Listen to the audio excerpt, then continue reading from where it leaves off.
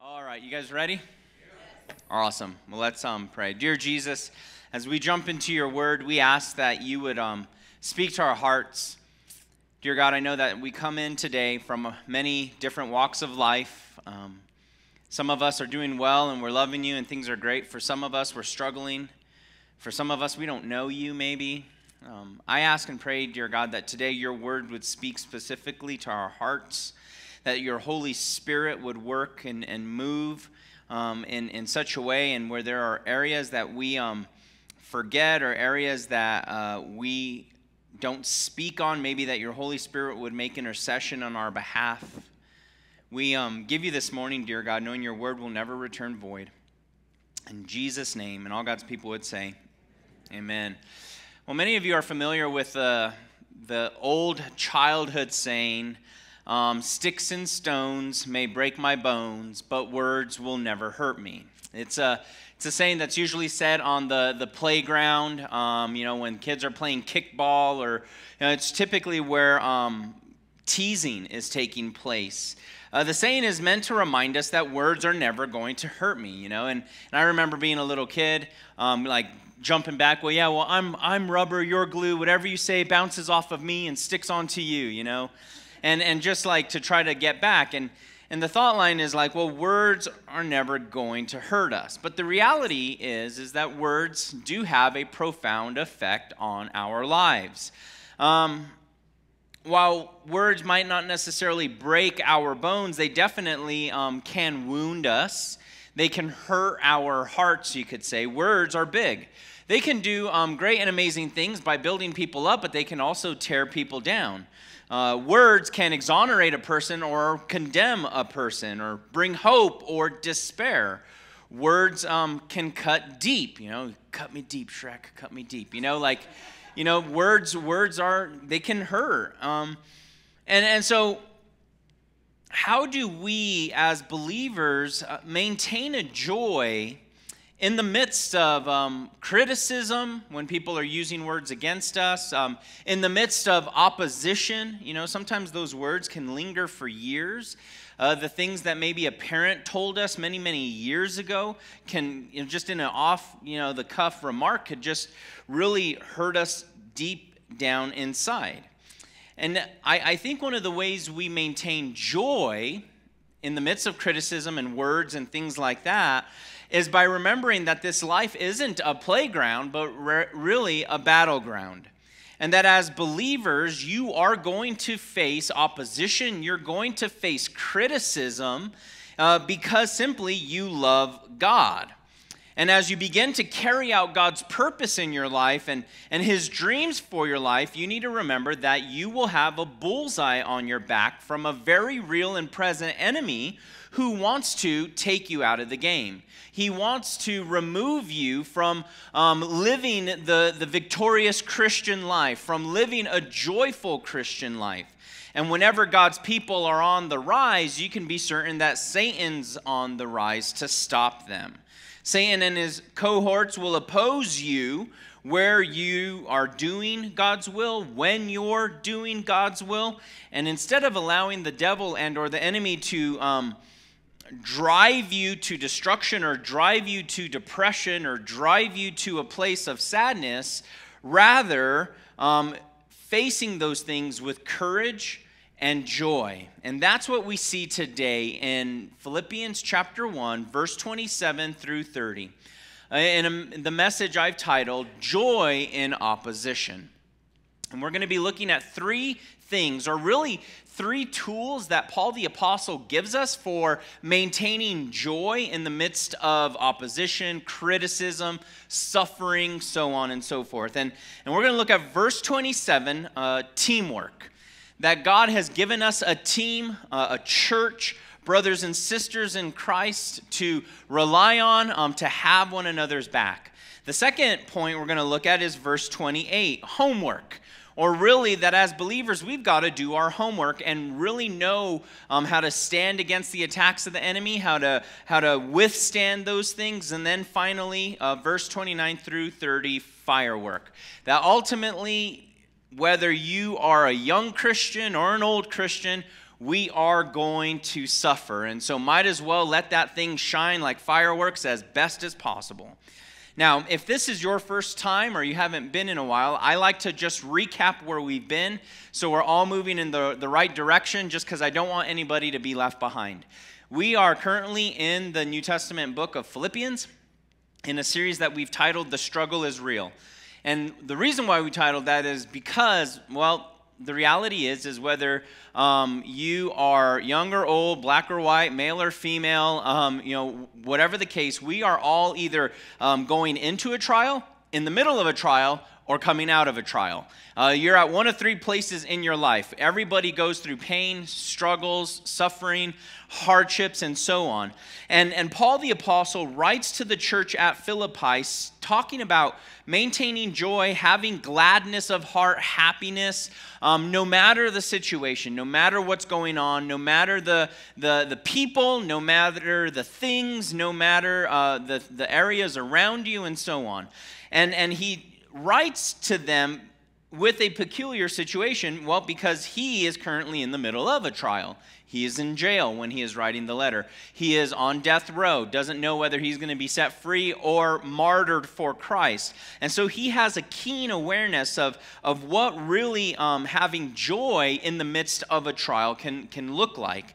And so he writes to them, and thus far we've seen finding joy when you're lonely, finding joy in ministry, finding joy in many different areas. And today we're going to look at finding joy in opposition. So notice our first point, verse 27, teamwork. It says, "Only let your conduct be worthy of the gospel of Christ, so that whether I come and see you or am absent, I hear of your affairs, that you stand fast in one spirit, with one mind, striving together for the faith of the gospel." Paul starts out by saying that he's heard about how this church is doing well. Remember, this was a church that Paul planted. This was a church that he led, a lady by the name of Lydia, to the Lord. She was a dealer in purple in that day. She was the local Louis Vuitton dealer of the day. You know, she was in the fashion industry. We see a young slave girl get saved and a Roman soldier get saved. These are people that Paul leads and baptizes, and the church starts in Lydia's home. I mean, he loved this church dearly. And now that he's in jail alone and isolated from them, he really understands and sees how well they're doing even in his absence. And he says, I hear that you guys are doing great. I hear that you're doing so well. Paul would address the Corinthians this same way in 2 Corinthians chapter 3, verse 2. He would say, you are our letters written in our hearts, known and read by all men. That quite literally the life you live is an indication of the ministry that's happened in your life, is an indication of Jesus in your life. And there really is no substitute for a life well lived. For the Christian, we need to remember and see that the life that we live here on this earth is an opportunity to preach the gospel to our friends and our family and our neighbors and our enemies even. That we let our light shine before men by the way that we live. This is why Paul would say, let your conduct be worthy of the gospel. That the way you act and the things you say, that quite literally what you believe determines how you behave. It determines how you live. And so Paul, in a Roman prison cell, has heard about this church. Has heard how they're doing, how well they're doing, how great things are, their conduct and affairs, and one mind and one spirit. As believers, we are called to live a certain way because ultimately our citizenship isn't of this earth, but it's in heaven, right? We're citizens of heaven. We're just kind of living on this, colony for a time. And this would have been very meaningful for the church at Philippi because remember, Philippi was a Roman military colony. It was Rome away from Rome. It was very much what Guam and Puerto Rico are to the United States for the Empire of Rome. And being a citizen of Rome, you got certain benefits and certain privileges. You got the Roman road. You got the Pax Romana, or the Roman enforced peace. Every Roman city, if you go to the footsteps of Paul with us, you'll see the ancient city of Philippi today is ruins, but one of the major things that every Roman city had was an amphitheater.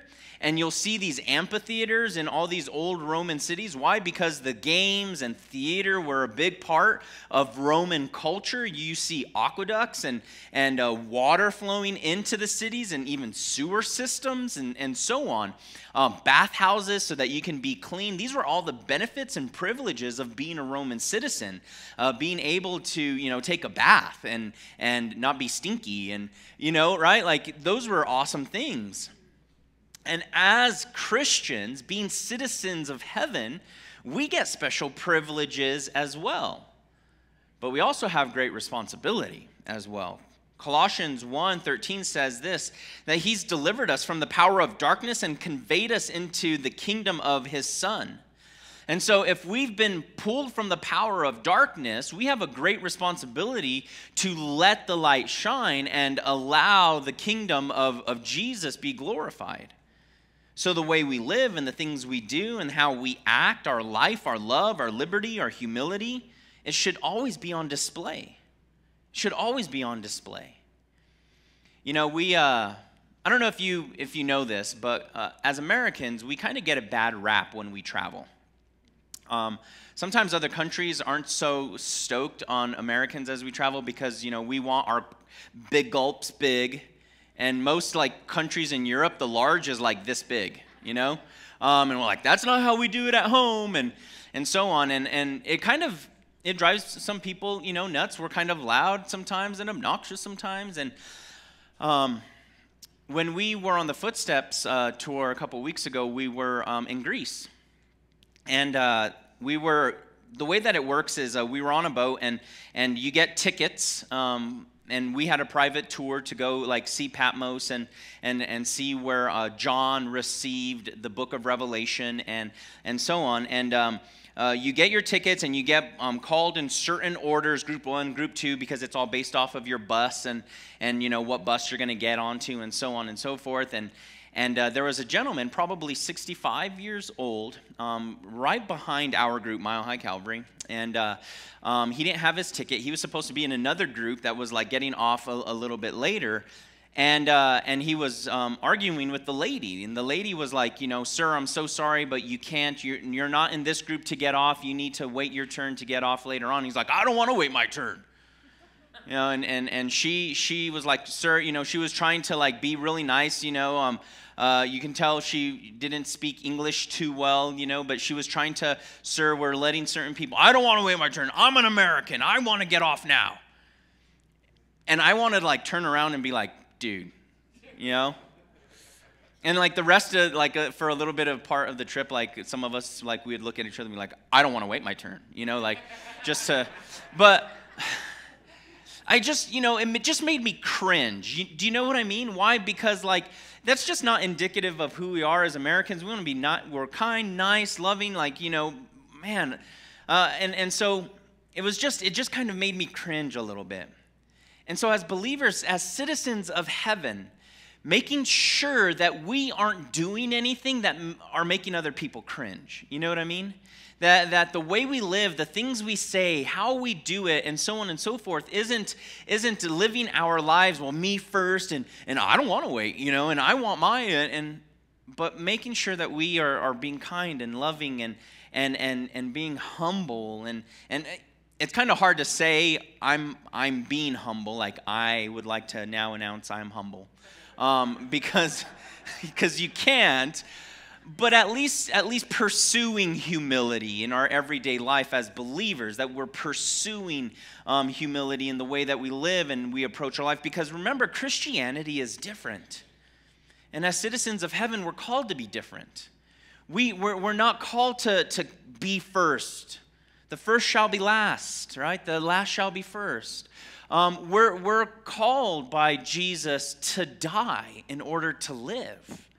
We're called to give so that we can keep, right? We're called to a different lifestyle and a different set of standards. And so this is why Paul says, let your conduct be worthy of the gospel. The way you live and the things you do and the things you say. And I'll say this just a little bit of a side note and kind of as not a rebuke for us as a church, but maybe somebody here needs to hear this. We got a Facebook kind of message last week, I believe. Pastor Eric got it for our church. And it was a private message. It wasn't on display or anything like that, but the message was simply this, that said, I'm sitting next to a person who claims to go to your church, and they're cussing like a sailor.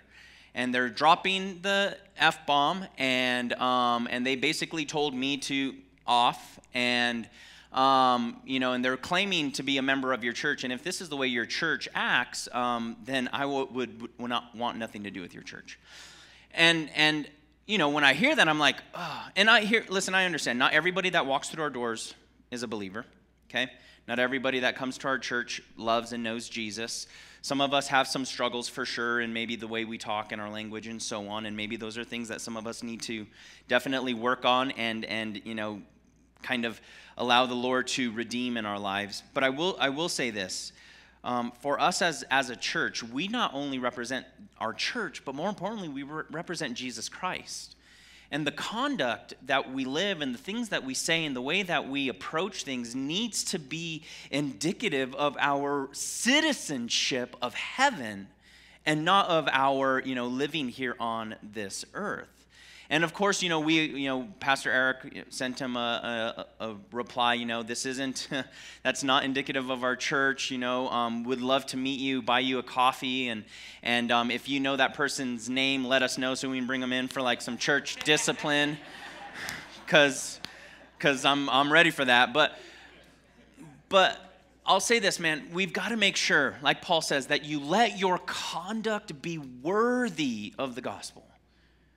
That you let your conduct be worthy of the gospel, that the way you walk and the things you say and the way you talk and the average person, listen, the average person's view of Jesus is some like guy who lived a long time ago with a perm, and that he like hovered everywhere he went and he said a bunch of nice things. And the reality is man, they're going to look at you. And I know that's not fair.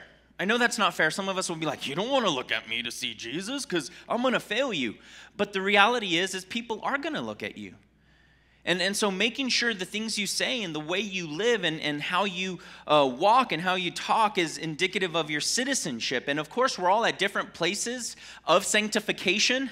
Some of us are a little bit more further on in sanctification. Some of us are a little bit, less in sanctification. But the process of being sanctified on a day-to-day basis, and not that we become, religious crazies or anything like that, but making sure we live for Jesus on a day-to-day basis, that our action needs to be worthy of the gospel. And that the type of life you live would show the Spirit and the love of Jesus Christ. And that, you don't be a jerk, okay? Well, I'm suffering for Jesus, and it's because you're not suffering for Jesus because you're actually living right. It's because you're a jerk, okay? No, not that kind of living, but that you let your conduct be the driving force for the furtherance of the gospel.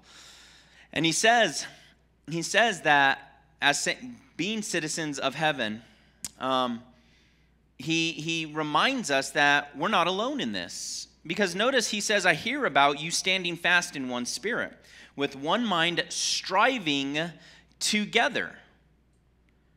That we need to remember as believers that we've got brothers and sisters around us in order to help us on a day-to-day basis. Ecclesiastes puts it this way. A person standing alone can be attacked and defeated, but two can stand back to back and conquer. But three are even better, for a triple braided cord is not easily broken. One of the greatest things that God has given us is the church. It's the church, not just our church, but the Christian church as a whole. And Paul kind of pictures the Christian church here as a team. You know, a team that's working together, a team that's striving together. They're not superficial, but spiritual. And it's quite literally an athletic term, that word striving together, to remind us that every single person on the team has a job and a responsibility to help the team win some victories. It's kind of like in contemporary sports today, you know, like football. You know, when one part of the team isn't doing its job, you lose the game to a 4-1 team. You know what I mean? A 1-4 team. You know, when people are dropping the ball, or holding,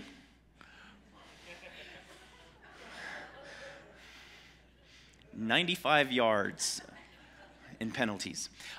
You know, just saying, when one part of the team isn't doing its job, then you end up losing. But as believers, you know, we've been called to a church and a group of people to rally around so that we can win the victories. You know, you see, for example, when a team has a diva on it, or a glory hound, you know, somebody that's just wanting all the glory for themselves, and what it can do to a team and how it can sidetrack a team. And there's been instances, for example, in the New Testament where you see guys like that. You see guys, for example, like a gentleman in 3 John verse 9, where he wanted the preeminence. John tells us. John wasn't immune to it himself. Remember James and John, they went to Jesus and asked Jesus, you know, can we sit at the right hand and the left hand in heaven with you, like just next to you on the throne? Actually, they didn't even have the guts to ask Jesus themselves. They sent their mom to ask Jesus. Can you imagine? Like, Jesus, you see my little hitos over there? My little boys over there, they would love to sit at the right hand and the left hand in heaven. You know, can we accommodate that, Jesus? You know, because I'm Mama Bear. That it's just crazy, right? But they wanted the glory. And then, if you notice, the verses right after that, it says that the disciples then start arguing amongst themselves. That they get angry with one another. And some commentators would say, well, like, it's because, you know, they wanted the preeminence. And I would say maybe that might be the case. I think they're fighting with one another because they're like, that's a good idea. I should have thought of that one first, you know, because they wanted the preeminence themselves. Listen, the enemy would love nothing more than to divide the church. You could say his motto can be summed up in divide and conquer. And the Christian church is something that's like nothing else on planet Earth. No team, no group, no legion, no organization. And some people say, well, the church is a non-profit organization. No. The church is not an organization. It's an organism. We are alive. We are living, we are growing, we are changing, we are being molded into the image of Christ. And so we're not an organization, you know, we're an organism. And some people, I tell you guys this all the time, some people are like, well, I hate organized religion. And that's why you need to invite them to our church, because we're totally unorganized, okay? Because we're just like, things just sometimes don't work, you know, But the thing is for us as a church, we have an opportunity to stand together. This is the reason why Jesus prayed for the unity of his church. Remember, the New Testament gives us 5 prayers of Jesus, like where we actually hear what Jesus specifically prayed. 5 prayers in the Gospels. One of them was, Lord, forgive them, for they know not what they do. One was in the Garden of Gethsemane, you know, not my will, but your will be done. And then one of the prayers that Jesus prays is he prays for his future church, and that there would be unity amongst his future church. Why? Because Jesus knew that the devil would love to isolate Christians, divide and conquer Christians. And so he prays for the unity of his future church that hadn't even existed yet. There were still, the church was really just, 12 ragtag, group of disciples, and one of them was going to betray him soon. And so it hadn't really spread yet, but he prayed for the future of the church. And we have strength to stand firm in the midst of opposition because of our union in Jesus Christ. And so this is the reason why a Lone Ranger Christian mentality is horrible. Oh, I don't like going to church because there's a bunch of hypocrites there. Well, then come join us. Because the reality is a church, yes, it's filled with sinners. But as believers and as Christians, we are called to not forsake the assembling together of brothers and sisters in Christ, because God knows that in groups we can stand. Because the devil wants to isolate you. He wants to get you alone. He wants to bring you down. And so you can't be a secret agent Christian, all ninja by yourself, you've got to make sure you pray and give and go and encourage and invest and support, because one of the fastest ways to lose joy in the midst of criticism and in the midst of opposition is when you're alone. When you have no one else around you, when you have no one to lean on, when you have no one that has your back. And this is why the Christian church is so good. This is why Paul would say, man, even that when I come and see you or I am absent, I hear how good you guys are and you're working together. Because you're a team, and a team must work together. And I love that Paul was able to say, man, I'm not even with you guys and you're still working together. And this is the reason why, good effective leadership for a church is where even if the pastor's not there, the church still happens and takes place and goes on. Because the church isn't built around a guy, it's built around Jesus Christ and our commonality in the gospel, our commonality in Jesus, our common bond in Jesus. So this way, if I go out after service and I get hit by a bus, guess what's happening next Sunday? Church, right? Service is still taking place. Might be a little sadder. For some of you, maybe a little happier. I don't know, but I'm just kidding. But you know what I mean? But we're still having church. Why? Because it's not based off of this. It's based off of Jesus Christ. And so, man, teamwork, it's so essential. Unity in a church is so essential. This is why backbiting against one another and so on is so, I would say, demonic, because it's the enemy wanting to cause division in a body. Paul, later on in chapter 4, he would tell the two ladies in the church to get along. There was a lady by the name of Euodia and a lady by the name of Syntyche, and they both had some conflicting issues with one another. Maybe, Lydia or Euodia got put in charge of, the knitting group or something, and Syntyche was jealous of her or something. I don't know what it was, but there was division between them. Is that not funny? I'm sorry. I want to be in charge of the knitting group. But there was division, and that's why Paul would say, man, you guys need to put that away. Because the enemy would love nothing more than to divide and conquer the church. So, maintaining joy, because we have people to rely on. We're citizens of heaven. Notice our next point, homework, that we have a purpose. He says in verse 28, and not in any way terrified by your adversaries, which is to them a proof of perdition, but to you of salvation. And notice this, and that from God. What he's literally saying is he's saying that opposition, Paul says that opposition is to them for destruction, but for us, deliverance or salvation. That when Christians stand together in the face of opposition and criticism, when Christians stand together in face of external pressure, something amazing happens. It tells us that for them it's for destruction, but ultimately for us it's for salvation.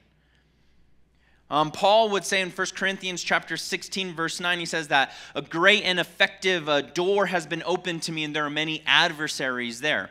That for us, when opposition comes or criticism comes, it builds up us as believers for salvation.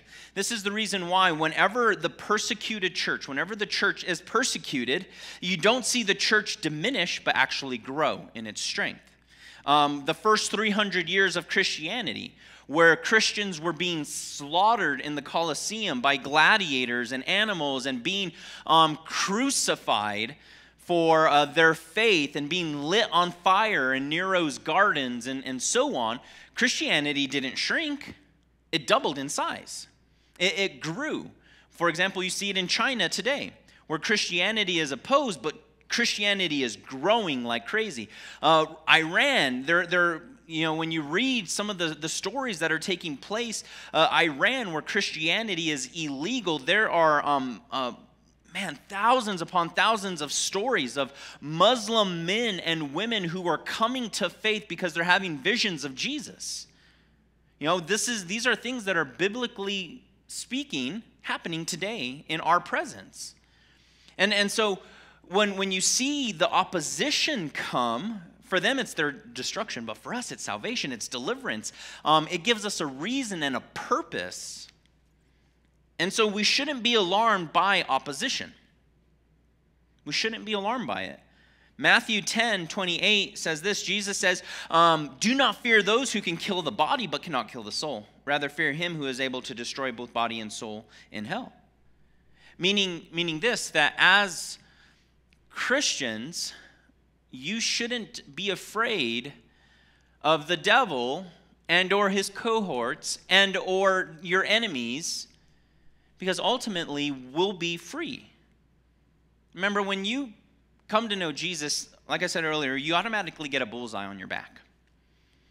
The idea that, well, come to know Jesus and life's going to be perfect and it's going to be good and great and there are going to be snowmen and,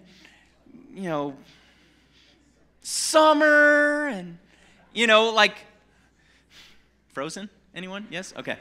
You know what I mean? Like, it's going to be awesome, and the reality is that's not the case. And people don't like to say that. The moment you become a Christian, you do get a bullseye on your back, because anything that God loves, the devil hates. And God loved you so much that he would send his one and only son to die on the cross for you. And if that's the case, you can be certain that the devil's not going to like you. So he's going to send fiery darts towards you because the devil hates you. He's a hater. He drinks haterade, okay? So he doesn't want you to have a good relationship with Jesus. He wants to remove the joy in your heart and in your life. He wants you to be isolated and alone. And so this is why Paul says, listen, we have a purpose. That when opposition comes, criticism comes, these things come against us, man, we grow, we excel. It's for our salvation, and that we're able to one day ultimately enjoy it eternally. And then notice he says, and this is from God. This is from God. That the present sufferings are nothing in compared to what we have in the future. And sometimes we lose our joy because as believers, we haven't done our homework. We haven't done our homework. We haven't read. We haven't studied to show ourselves approved. We haven't gotten into God's word and prayed and been around brothers and sisters in Christ in order to know that when those things come, I can stand. And even if cancer takes me out of this world, old age takes me out of this world, a bus takes me out of this world, or I die as a martyr for Christ, that one day I get to be in heaven. And that one day I get eternity. So no matter what happens, I get to be with the Lord. And so this is why you've got to make sure, man, you don't give up, or you don't give in, but you give it all you got. Don't give up. Don't give in, but give it all you got. Give your heart to God. Give your life to God. Give your relationships to God. Give your friendships to God. Give your bank account to God. But don't give up. And don't give in.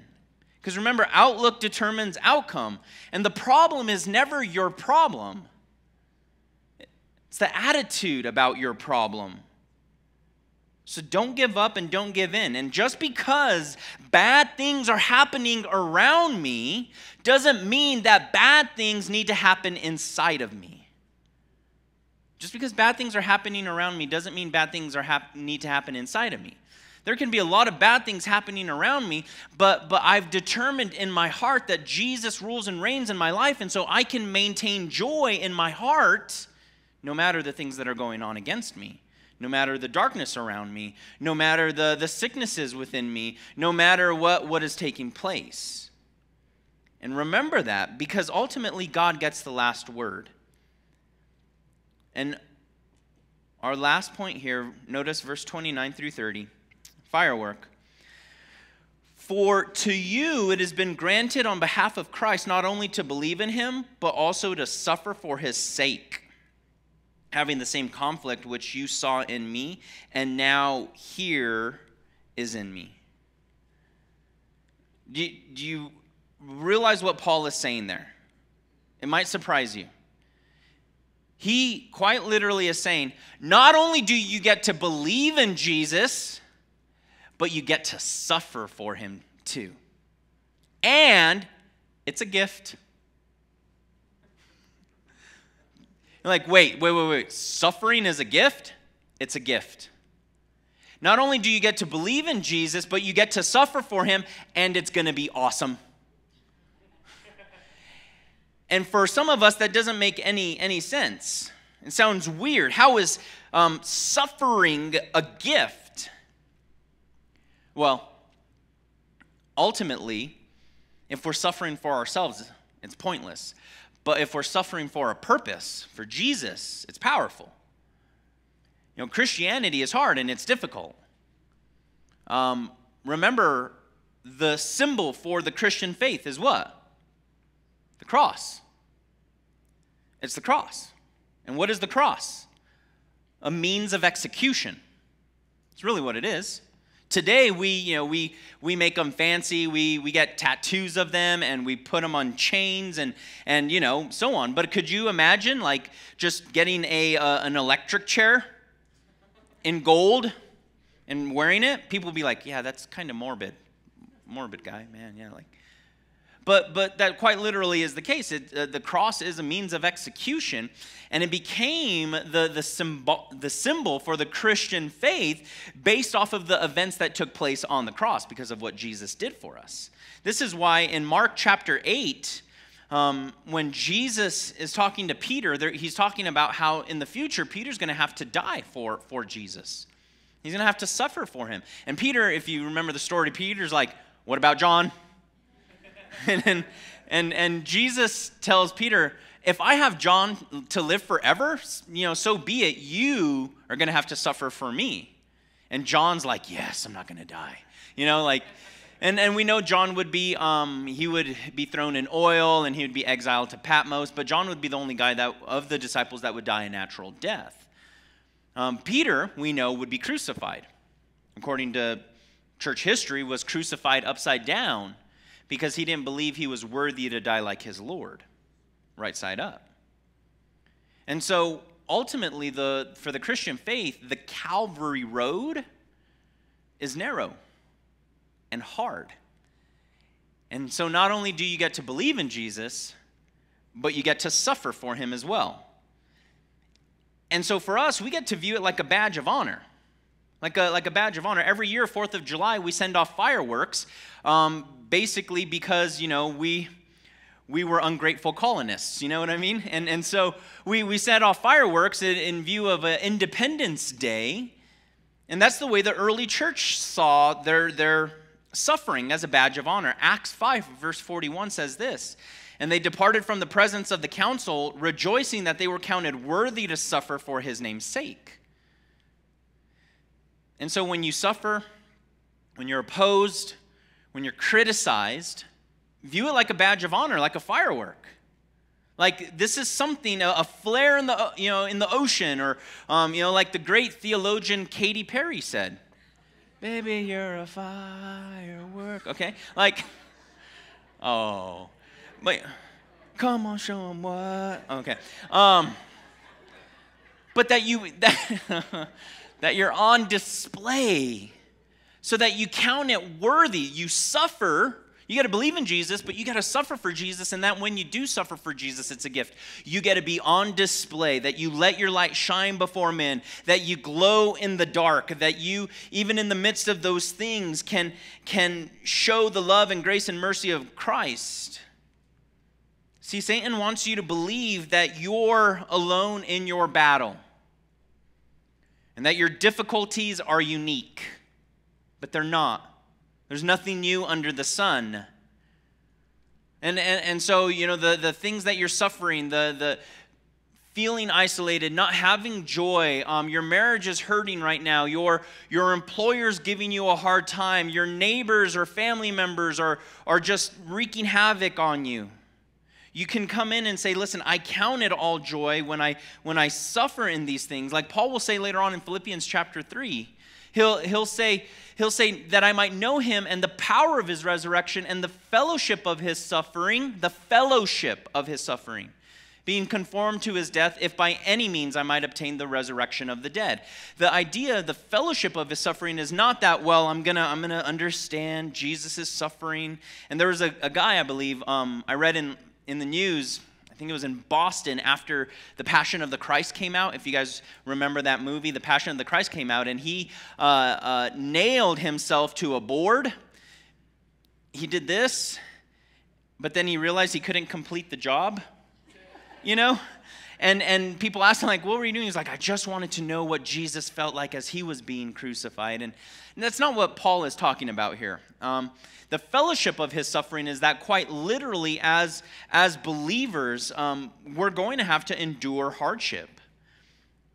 That when we sin, our heart would break the way Jesus' heart breaks over our sin. That, as Paul would say, that we endure hardships such as stonings and hungers and prisons, and in those moments that we count it such as a privilege. That we count it a privilege. I think of David Livingstone. He was a pioneer missionary in Africa. And of his life, it said that he walked over 29,000 miles ministering to people in Africa. His wife died at an early age. He faced stiff opposition from the Scottish churches that he was from. He ministered half blind. And he wrote in his diary this. He said, Lord, send me anywhere, only go with me. Lay any burden on me, only sustain me.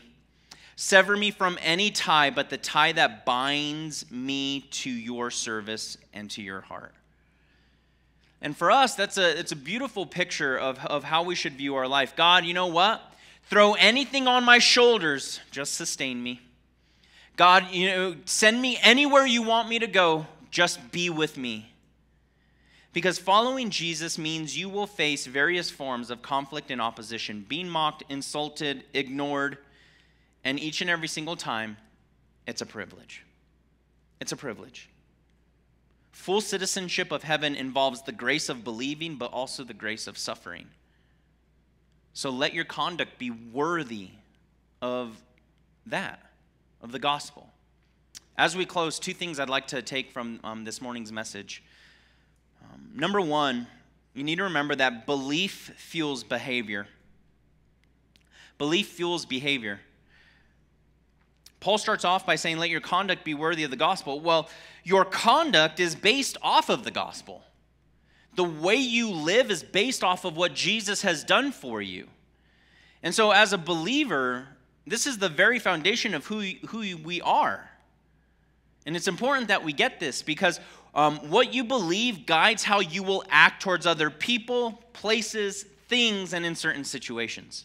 What you believe will determine how you act in those things. And it's very important to dig your beliefs out of the background of your mind and say, okay, what do I truly believe?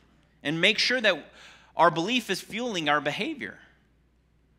As we think about, like, God, do you view God as someone who's angry with you, mad at you? If that's the case, then you're going to always be critical of yourself. Growing up, I've told you guys this before. Growing up, I remember my family coming in, and I had said a lie. And I remember my family looking at me and like, God hates liars. And so inevitably in my heart, I was like, I made the connection at 5 years old. If God hates liars and I'm a liar, that means God hates me. And I made that connection at like 5, and I just remember thinking God was mad at me, he hated me. But if you view God that way, then man, you're not going to have joy. But if you view God as a loving Father who cares for us, as Paul would say in Ephesians, who wants to do exceedingly abundantly above all that you could ask or think, a God who would send his only Son to die for us, a God who desires relationship with us, then it'll determine how you live that out. If you believe he's going to criticize you, then you're going to behave cautiously. If you believe that you're going to fail, then you're not going to step out in faith. And I put a list together that you can't expect to be understood and obedient at the same time. You can't do what God wants you to do and avoid conflict, because those will go hand in hand.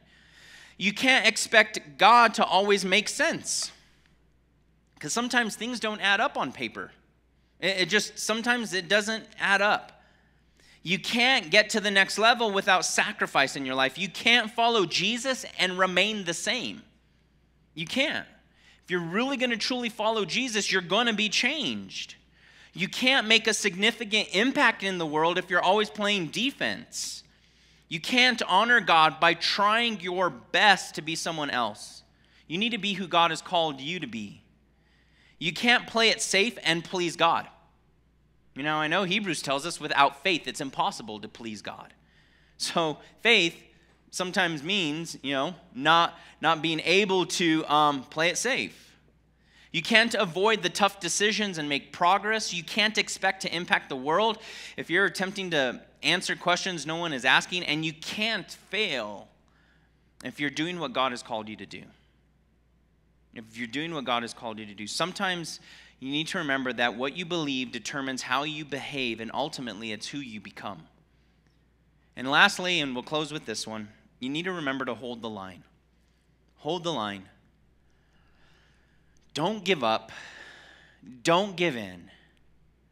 Paul mentions that we're going to suffer and that you need to count it as a gift. Listen, some people don't like God, and they're not going to like God in you.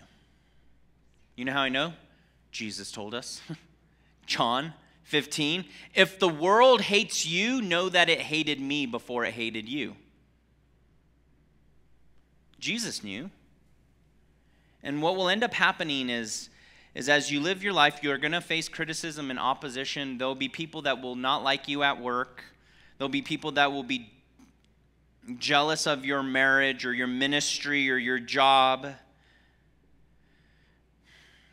And there'll be people, they'll have hatred and jealousy and ridicule.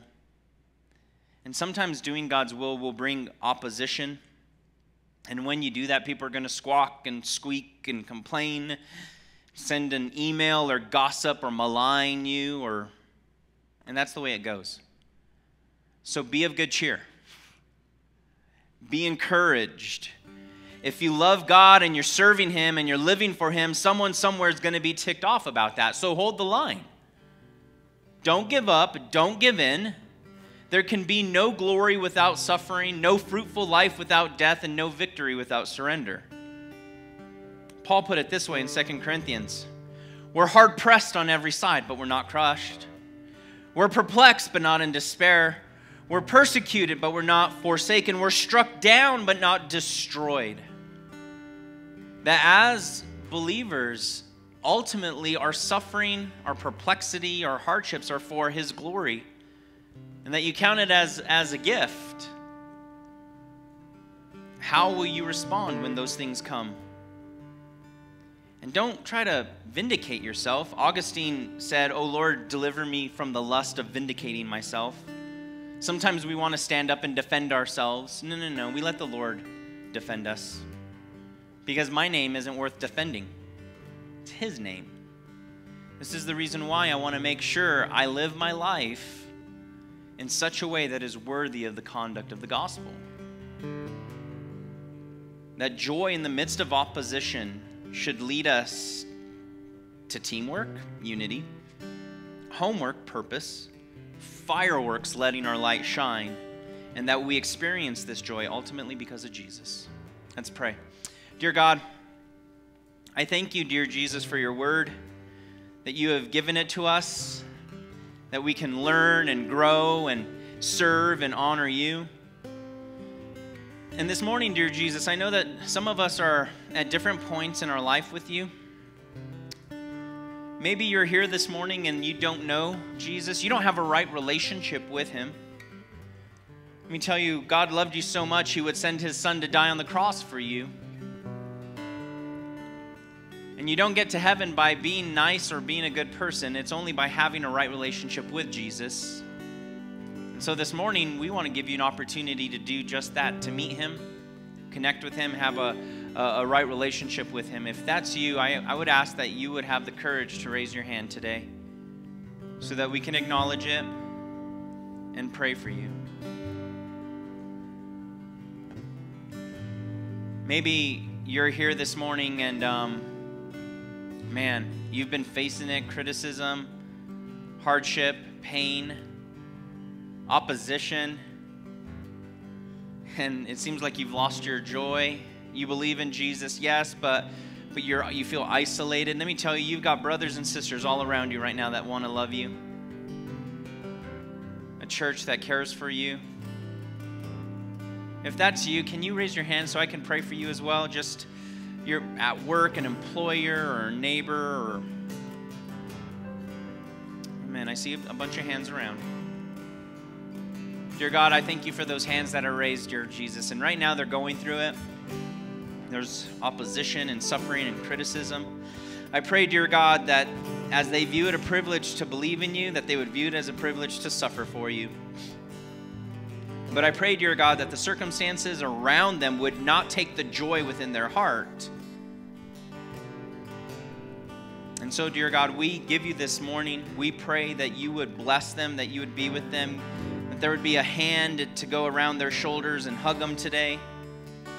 I pray, dear God, for that. In Jesus' name, amen. Let's stand.